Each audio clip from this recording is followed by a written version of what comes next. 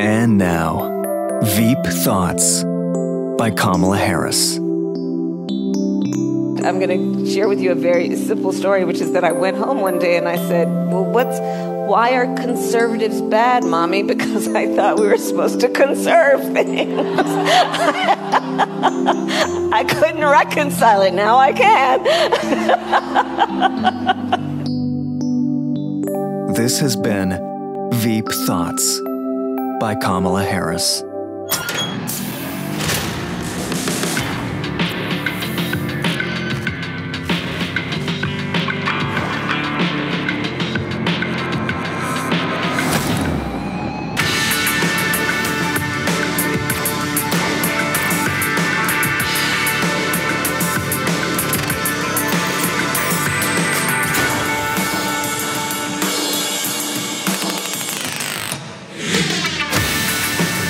StuDoesMerch.com. Use the promo code STU10. Save yourself 10%. If you're watching on YouTube, like the video right this moment. Subscribe to the channel. Hit the bell for notifications. Do all the good things that podcast listeners and viewers do.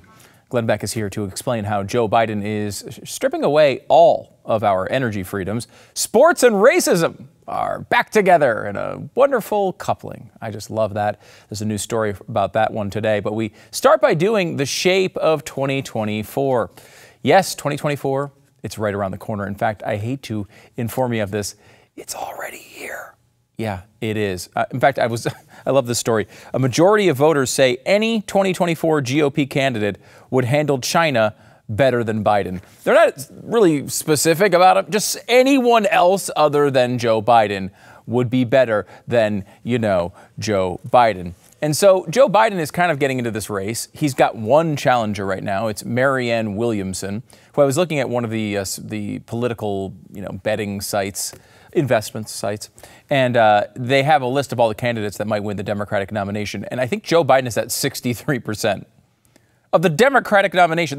He's currently president. People are so sure he's around the corner from just, keeling over that they're thinking, oh, well, maybe it'll be somebody else. So 63% is really, really bad for a person who's already got the job. But then there's a bunch of other people listed, people like Kamala Harris and Gavin Newsom, the names. And nowhere on the list is Marianne Williamson. The only person who's actually in the race against Joe Biden isn't even listed as an option to choose. So that's kind of a sad start to your campaign. Now, look, Joe Biden knows he's bad, just like you know that Joe Biden is bad. And he's decided to try to spend the next couple of years convincing you he's not who he has been. He's not this incompetent fool. He's not slowly going or quickly going senile old person. He's not a liberal. He's not a crazy leftist. He's not who he has governed as over the past couple of years. The latest example of this is Biden upends politics. Precedent in pivot on D.C. law. Yes, the president is in pivot.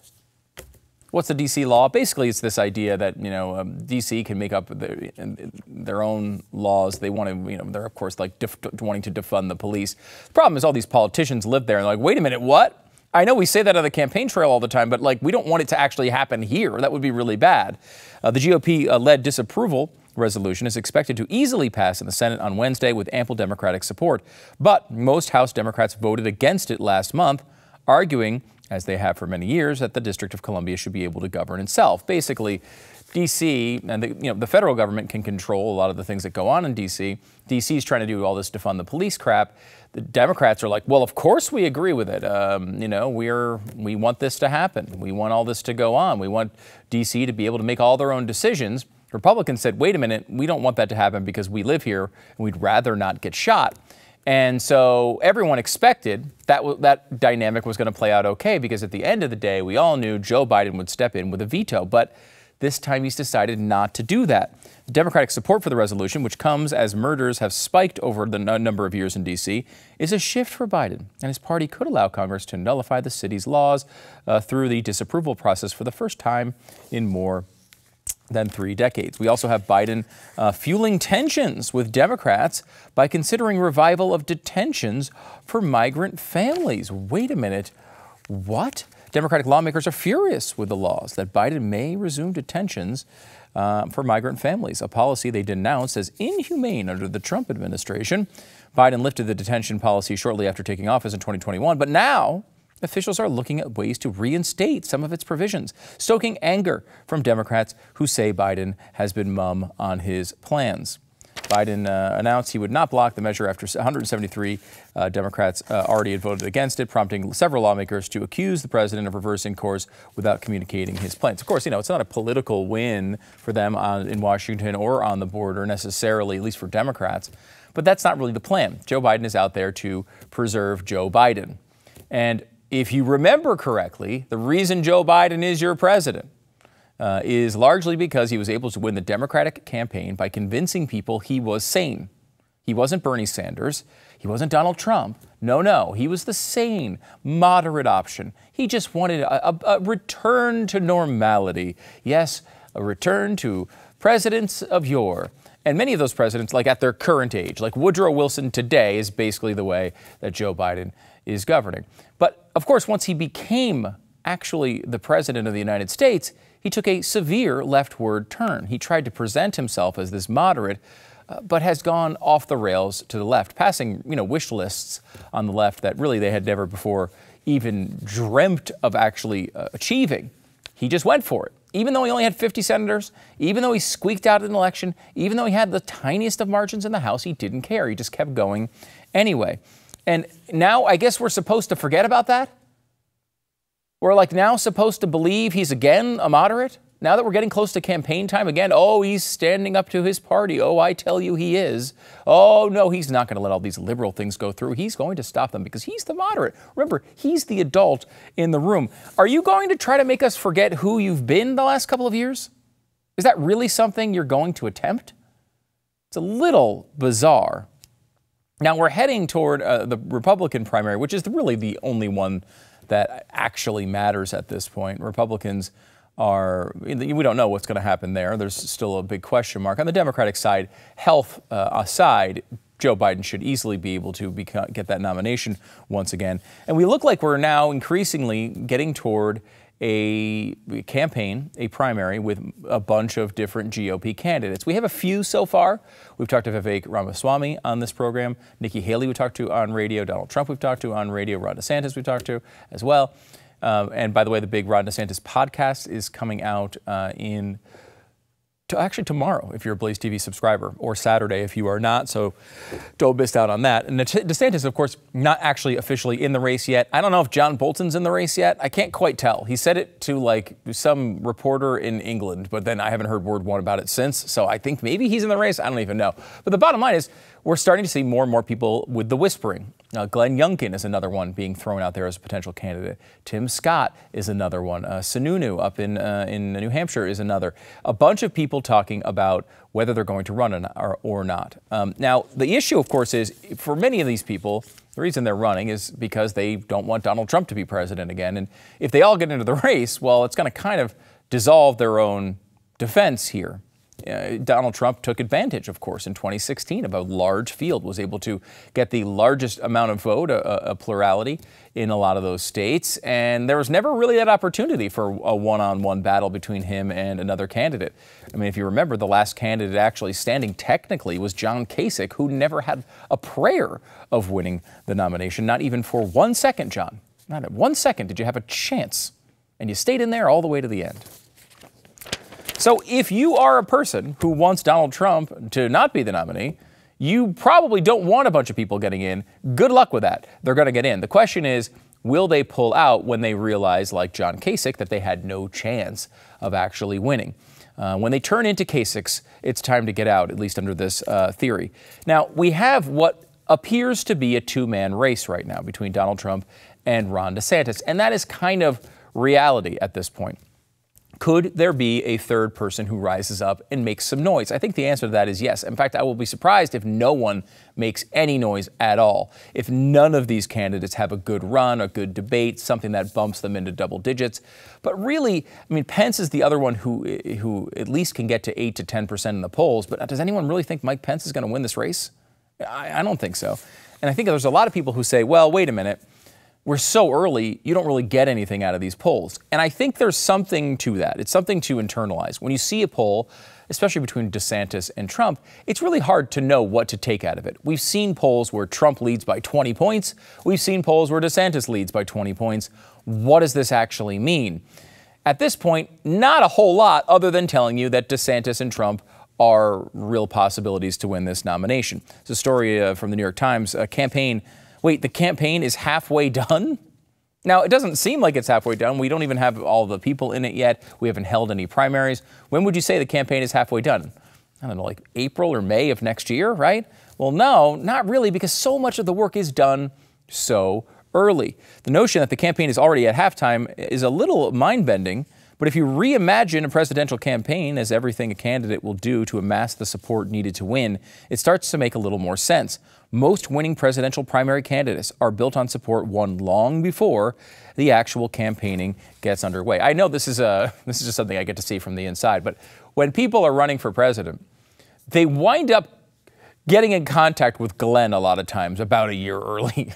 It's random conversations just pop up with Glenn Beck. Now, that's the only part of it I see. I assume the same thing's happening with Tucker Carlson and Sean Hannity and Mark Levin and so many others. But all of a sudden, these people who have never really, reached out, never really came on the show, they're all of a sudden very interested in what Glenn has to think about everything because they're trying to line up support for a run that they may or may not take on. The leader in polls was conducted in the first quarter of the year before the primaries. That's where we are now. Has won the nomination more often than not in the modern primary era, leading back to the 1970s. Even when front runners lose, they often succumb to another candidate with significant support in the early polls. So what does this mean? Basically means if you're not showing up in the polls now, your odds of winning are pretty freaking low. Most candidates that win the nomination are already doing well in the polls right now. So you shouldn't necessarily think someone's going to jump into the polls the last minute and have a run. It has happened. Let me show you basically every campaign they could track going back to 1970. These are early national polls, and this is a scatter plot here, and I'll give you a chart, and I will give it this to you as much as I can describe it here for the podcast listeners. But if you see in the if you look at the right-hand side of this chart, it's people who had good polling here early on, a year before. And the little orange circles there are the people who actually wound up winning the nomination. You see a lot of orange circles on the right-hand side of that chart, meaning they had early support. On the left-hand part of that chart, you see a couple of orange circles, but a lot of the gray circles, which means losers, people who didn't wind up winning the nomination. To kind of give you a clearer picture of this, if you don't like the fancy charts, we'll give you this one. And here's what this looked like. What were people polling at in previous, about a year and a half before the election? Where were they polling? Well, Clinton was at about 60%. She got the nomination. Gore in 2000 was about at 50%. He got the nomination. Dole, 96, he was at 45%. He got the nomination. Bush in 2000, about 43%. He got the nomination. Bush in 88 had about 41%. He got the nomination. Trump in 2024, this is where we are now, he's at 40% in the polling average. Jimmy Carter back in 1980 was about 37%. Walter Mondale in 84, about 35%. Gerald Ford in 76 was still about 33%. Ron DeSantis in 2024, about 32%, about 8 points behind Trump, but still significant early support. Neither one of these candidates would throw this theory off really at all. Ronald Reagan in 1980 was about at 31%. Joe Biden in 2020 was about 30%. John McCain in 2008 was about 23%. Obama in 2008 was at about 20%. Romney in 2012 was about 20%. And that's, maybe the cutoff if you want to. Maybe cut it at double digits. John Kerry in 2004 was at about 13 or 14%. If you remember, of course, that's when Howard Dean was having had a major lead. And I remember thinking back at that Howard Dean campaign after that ended, thinking to myself, it seemed so obvious that Howard Dean was going to win that race. And then he just didn't. And you realize that this stuff can turn around, so it can happen. There have been a lot of examples. Donald Trump, of course, in 2016, at this point in the campaign, was only at 5%. He obviously wound up winning. Michael Dukakis was at about at 2% at this point in the campaign. He wound up winning the nomination. Bill Clinton in 1992 is another one that throws this theory off. He's about 1 or 2%, and Jimmy Carter was really not even showing up in the polls in 1976 and wound up winning. But this says something to the other candidates in the dark orange there towards the bottom. People like Nikki Haley, Mike Pence, Sununu in New Hampshire, Cheney, which is obviously she has no chance of winning, Tim Scott, Pompeo, Romney, come on, are they really polling Romney still? And Kasich, are they really polling Kasich still? You get the point. The bottom line is you can win the nomination, as Donald Trump showed back in 2016 and Bill Clinton showed in 1992, when you're not really on anyone's radar at this point. But the chances of you winning the nomination go up dramatically if you are showing up at this point. Sure, candidates do fall. One of the two candidates that is above 30% right now is not going to win this nomination. I don't think they're going to like get themselves attached and do a little Siamese twins type of thing running for the nomination. I think that's unlikely in this particular political context. So what are we looking at here? We are probably looking at a two-person race between Ron DeSantis and Donald Trump, assuming Ron DeSantis gets in, which he's going to. And then you have maybe a third person who can kind of step up and challenge at some point, maybe make some noise. Maybe one of these two guys, winds up in a scandal and fades away and leads to another opportunity for another candidate. But it is actually important to know and pay attention to this stuff now. Everyone loves to bash polling. It's everybody's favorite thing to do. Everyone loves to say it sucks. Everyone loves to say they're smarter than it. I hear it all the time, believe me. And it's not perfect. It really isn't. You have to really understand what you're looking at and be able to put it in perspective, which so many people can't. And just the bottom line is most people just freak out and they just, spout out a bunch of, nonsense and then act smarter than everyone else and then wind up getting, their asses handed to them election after election with wrong predictions. This stuff happens all the time. The point is not to show that this means anything serious or shows anything certain or anything concrete about the future. It doesn't. No poll can do that for you, but it can give you a sense as to where we stand. And it's not a surprise to tell you that Ron DeSantis and Donald Trump are the two candidates that very well might win this particular primary. It's something that we all kind of inherently feel at this point. But if he gets in the race, if they're both in this race, this is going to be a dogfight. It's going to be incredible to watch. We'll make sure to cover it as we go, and on radio as well. We'll be having the candidates on as much as we can because I think it's important to kind of be able to get you the answers to the questions that you want. We've gone through previous campaigns where basically half the candidates hated our guts and didn't want to come on. We're going to try to get these people on as much as we can this time. Ask tough questions and try to help them get their message out to you and see who will win the Republican side of this race. Because I can tell you right now, Joe Biden's not the answer. And if we don't find somebody on the other side, you are going to be dealing with, the sort of hell on earth we've had the last couple of years, which nobody seems to like.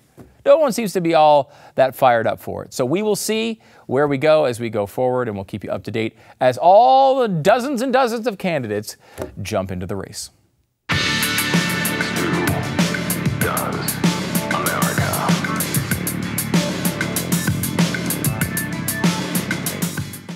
We've been talking for a while about a little all-natural supplement that you might be familiar with.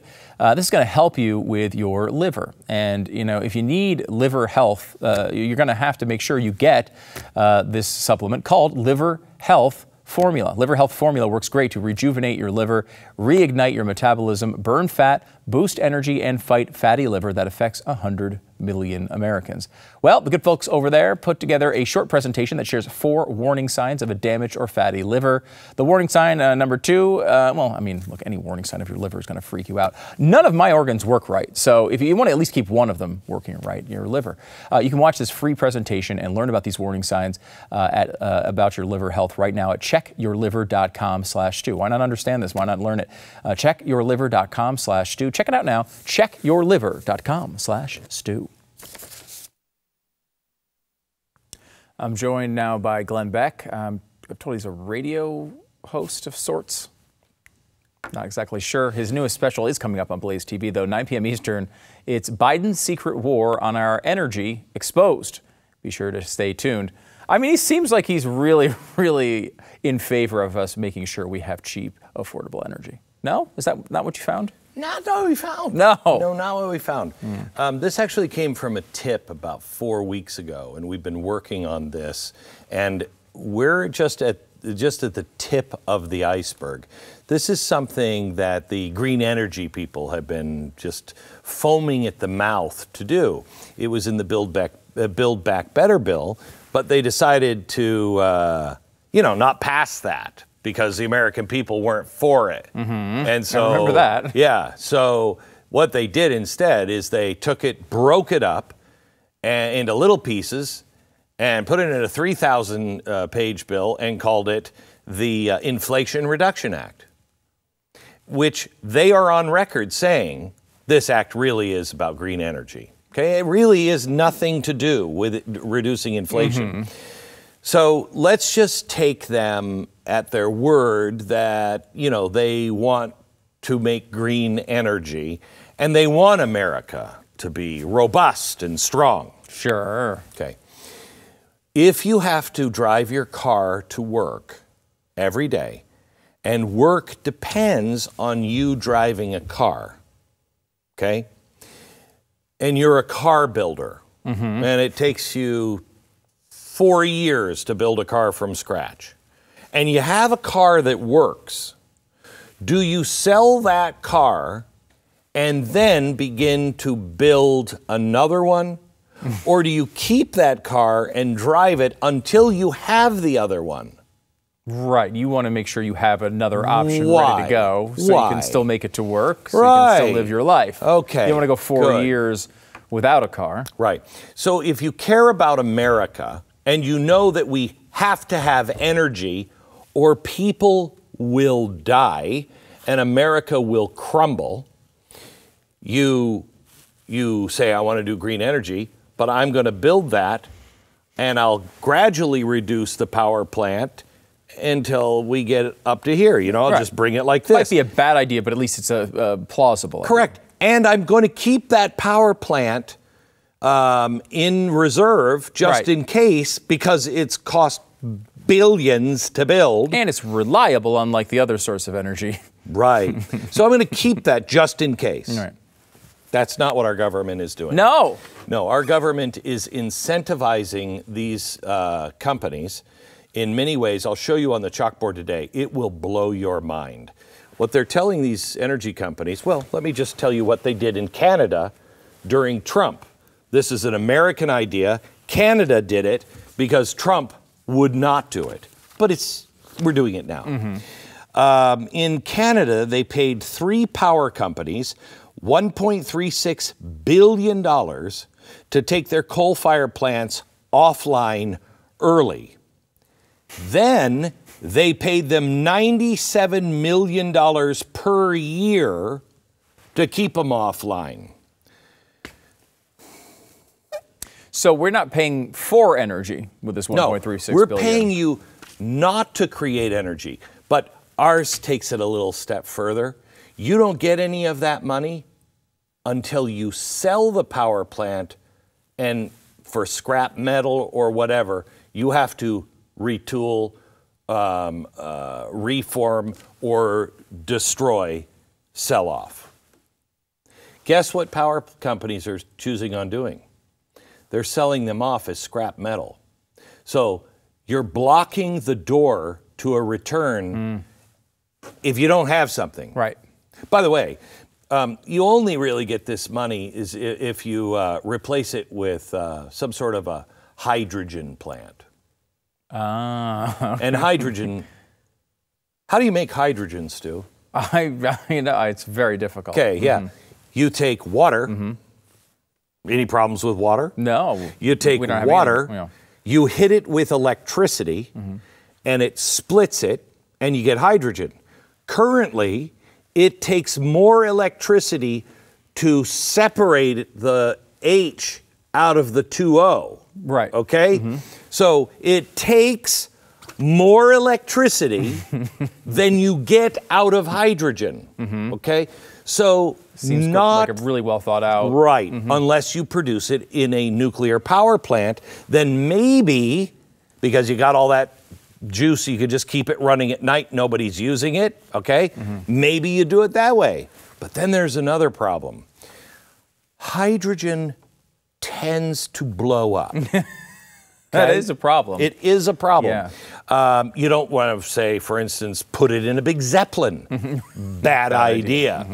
You could build a pipeline that if anyone attacks, it would blow up, or it would cause all kinds of environmental damage, of course.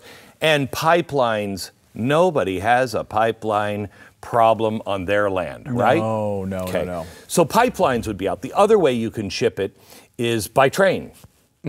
Mayor Pete's on the case on that one. So if you could make it, how are you going to ship it to burn it? That's how you get this money. You're making hydrogen. Really? When did hydrogen become the big idea? I thought it was solar panels. I thought it was wind. No. Hydrogen. One of my biggest problems with the Obama administration on day one was they canceled the hydrogen car from General Motors. General Motors wasn't building the Volt. They said electric cars are not the future. Hydrogen is the future. They canceled that. So all the car companies stopped making hydrogen-ready cars. When did they suddenly become interested in hydrogen again? It's an interesting flip and there. Why would you, when you don't have the ability at this time to build a hydrogen plant, make hydrogen, ship it across the country, why would you pay for these power companies to take their coal-fired plants offline so you can build a hydrogen plant? It's very, very strange. And it's like if you remember the great scientific paper, Pave Paradise to Put Up a Parking Lot. Yes. At least, like, I'm not going to give any credit to those early environmentalists, but at least there was some coherent idea there where, like, we just deindustrialize the world and we're going to use less power and we're going to save the planet. This is like we're going to insert millions and millions of electric cars in an environment in which we're turning electricity plants off. Yes. That doesn't make any sense. Those two things don't work together. I will tell you that this is not stupidity. This is well thought out, well planned. They broke it apart. You know, what does the Department of Agriculture have billions of dollars to help retire some of these plants? Why does the USDA have that? Because they broke it up. They broke it up all through so nobody knew what they were putting in. And, you know, you can look at a lot of things and say, well, that's stupid. Do you know? Wait until I show you tonight what we're doing around the world. We're doing this with our money in different countries. We're paying countries. We're paying, I believe it's India. Is it India? I'll show you tonight. We're paying countries to not ship coal to Europe. Which is something they need right now because we're in the middle of a war in Europe. This is so Malthusian. And it's the first thing that I have seen. You know, you and I talk about this all the time. I hate when people call people traitors because that's very specific. Yes, right. Okay? This is sabotage of the American society. It is absolute sabotage. Well planned, well financed with your tax dollars. We already, studies I'll show you tonight, studies show we will have we'll have a deficit of 26% of energy in the next few years, okay? That's from now. That's not counting all of the stuff that we're growing. Gas stoves, got to be electric, cars have to be electric. All of that, plus we'll be starting at a 26% deficit because of these power plants closing down. This is not just sabotage. I believe this is treason. There's no way that you can keep people alive and keep the United States of America with this power plan. All right, we're going to get into all the details tonight. And a solution. At the end, we have a clear solution. One state has already done it. They just did it last week. So it's not coming up with, some nuclear fusion that we haven't discovered yet. No. This is something that's doable? This is absolutely doable. One state did it. The next state, they're the two early states on almost everything ESG.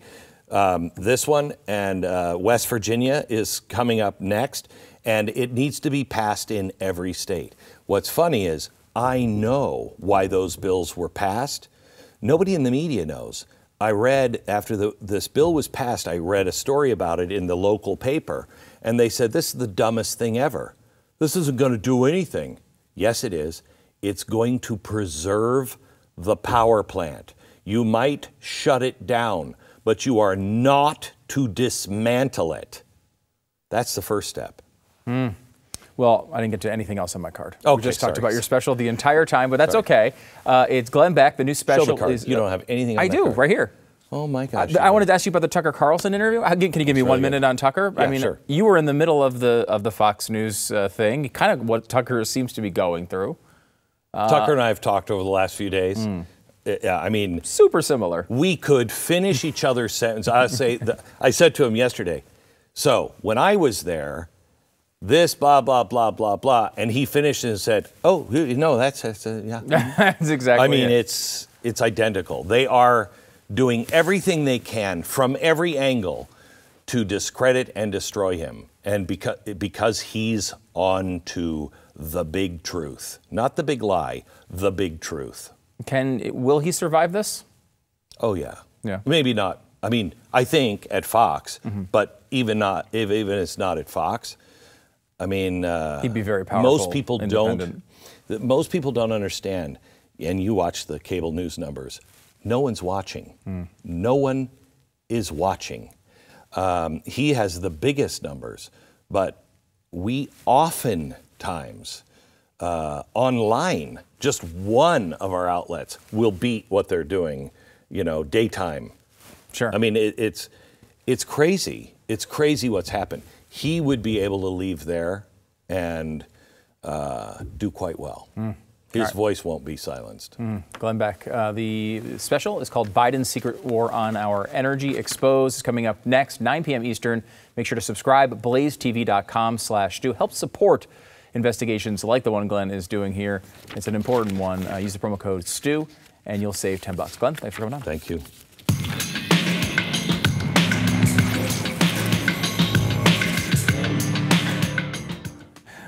Let me tell you about Genucel and their incredible line of skincare products. Genucel's most popular package has everything for all of your skincare needs. We're talking wrinkles, the dark spots, the skin redness, sagging jawline, dark circles, even the annoying bags and puffiness under your eyes. And with its immediate effects, see results in less than 12 hours or your money back. You got nothing to risk here. Why not check it out? Especially if you got a great gift. If you want to get a gift for someone, this is a great gift. You can try Genucel's most popular package. It's 70% off right now at Genucel.com. For a limited time, they've got the probiotic extract moisturizer included for a visibly clearer and younger looking skin. Can they help me with my face? Well, I don't think anything can help with your face. I'm sorry, Glenn. Just science just says no. They've just cut my holes in my face again. You should ask them to stop doing that. Yeah, I have. Okay. I did yesterday. Yeah. How? Can you stop? How? Yeah. Are you okay? Or are you going to make it? Yeah, no, it's just I grew up in the Pacific Northwest, and as a kid, we never used sunscreen. No. Burn my face, and I tend to burn, never tan. And so doctor's like, I'm going to be removing skin cancer from your face until there is no more skin on your face. And I'm like, okay. That sounds lovely. Yeah. You should maybe cancel some appointments. Well, there was one yesterday. He said, we got to watch this, and it's my eyebrow. And I'm like, you cannot take my eyebrow. Well, as long as you have one left, you should be fine. Right? You just need one brow. Who needs more than one? Look. I'm surprised. All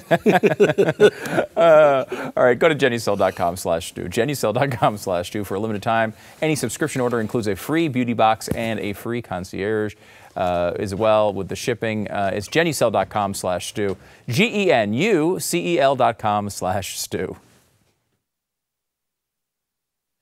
You know, one of the really disturbing things I feel like our society has developed lately is this sort of casual use of flippant racism.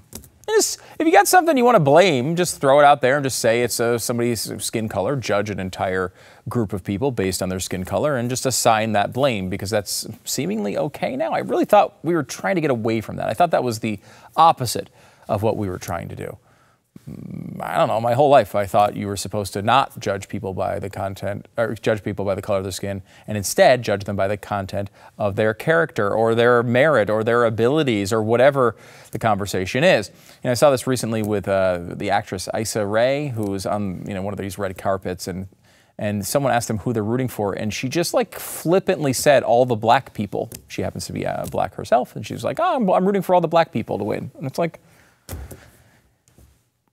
just change the word. If you go to a white person, you went up to Jim Carrey, you're like, "Hey Jim, who are you rooting for?" And they're like, "Oh, I'm rooting for all the white people." That would be weird, right? Like, wouldn't that be, I mean, maybe Jim Carrey would say something weird like that, but it would be strange. I think it would be something we'd notice.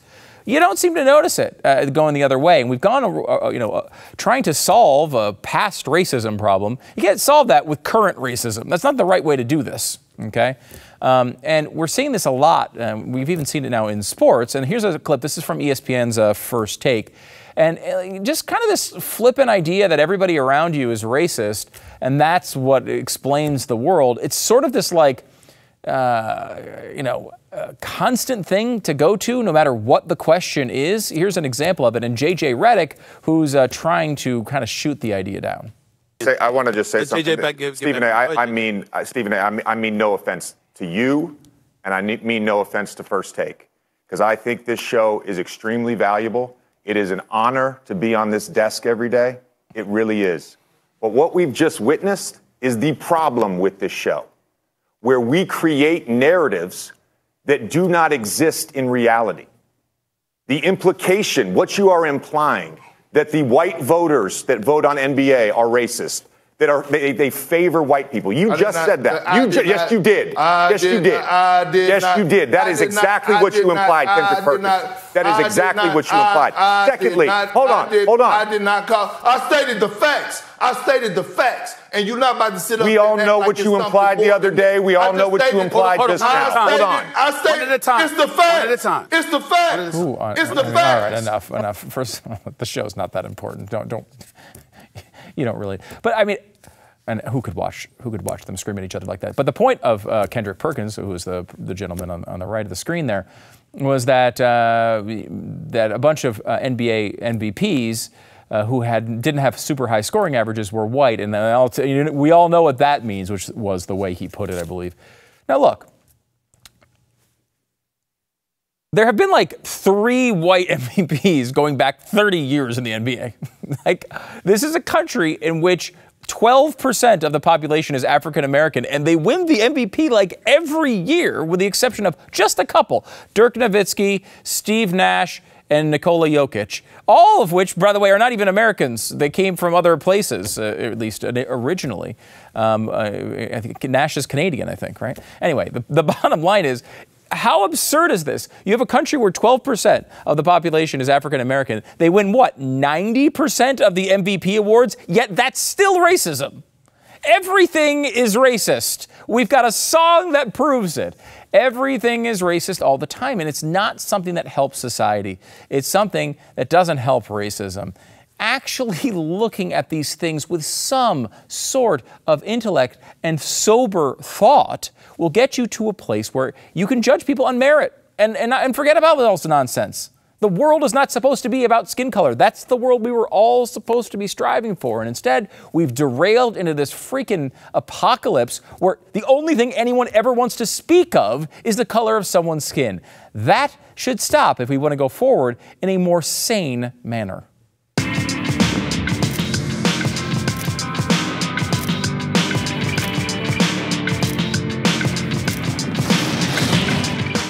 When we first moved down to Texas, one of the terrible moments of the move to Texas was my wife's big plant. I don't know, she had some giant tree that she had in our little like room where there's a bunch of windows, and the thing grew all the way to the ceiling, and it was like torture for her to get rid of this plant. It wasn't gonna make it on the whole trip on the move, and she really had to just give it away, and she hated that. And she was just talking the other day about like how she wanted to get a new one and get this thing to grow again. And I was like, you know where you should go? FastGrowingTrees.com. Yeah, it's time to breathe some life into your own backyard this spring with FastGrowingTrees.com, or your own house. We got a fig tree or something. I don't know what kind of tree it is. She picked it out. But it's going to grow nice and big, and it's a great looking tree, and it's FastGrowingTrees.com. They can help you plant your dream garden with expert advice, fast, reliable shipping. It's FastGrowingTrees.com. They get the plant experts to curate thousands of easy to grow plants, shrubs, and trees, things that will actually fit your climate. You're not going to get something that's going to die the second it gets a little bit too cold. They got stuff from like Meyer lemons to evergreens and everything in between. Your home is going to look amazing, and you might get something delicious out of it at the same time. Happy plants make a happy home. So, you know, sometimes I will say sometimes I don't know what to do with this stuff. I don't have a green thumb, but don't worry about that. FastGrowingTrees.com, they know what they're doing. You'll get customized recommendations based on your specific needs. Plus, their plant experts are always there to help you if you need them. Go to FastGrowingTrees.com. Get the 30-day Alive and Thrive guarantee. That's right. If you kill it in like 28 days in, don't worry about it. You'll know everything is going to look great right out of the box. Join 1.5 million happy Fast Growing Trees customers. Go to fastgrowingtrees.com/Stu right now. Get 15% off your entire order. It's fastgrowingtrees.com/Stu for 15% off. An asteroid the size of 112 camels is due to pass the Earth today. That's right. 112 camels. You should know it's not 113 camels or 111 camels. It's precisely 112 camels. They're not even rounding it off. It's not 110 camels or like around 100 camels. No, 112 camels. And I think the part of this story that's very bothersome, other than the fact that who knows if they're off by a few miles, we may all die, is that there's no adjustment here to describe these camels as individuals. What if one was fat? What if one was a skinny camel? How many skinny camels would it be? We don't know, because they're just treating every camel as if they're the exact same. We don't even know if some of those camels are actually biological hippopotami that are identifying as camels. None of this NASA will talk about, and I think it's a grand conspiracy.